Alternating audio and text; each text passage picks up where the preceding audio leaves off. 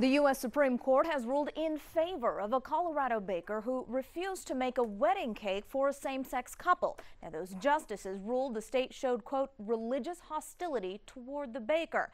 Adam Bennett has more on what this ruling means for businesses here in Houston. Adam. Well, Reka, the impact here is very narrow, but experts say this could open the door for other cases to reach the high court and have a wider impact. Still, this is a case that our legal analyst says he's been watching for 5 years with an outcome he didn't expect. Well, congratulations to you two. Thanks.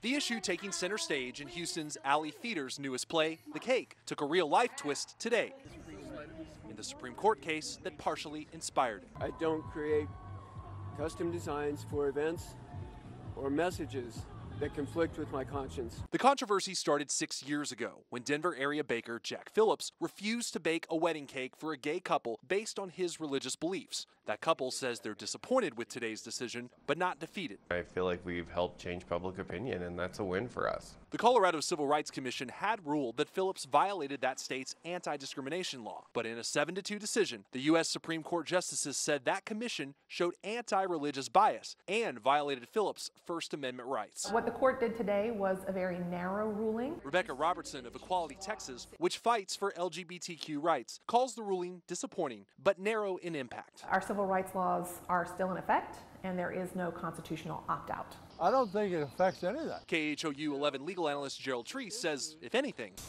this case just sets the stage for another case. The question of can you deny services to a gay couple, we still don't know the answer to that.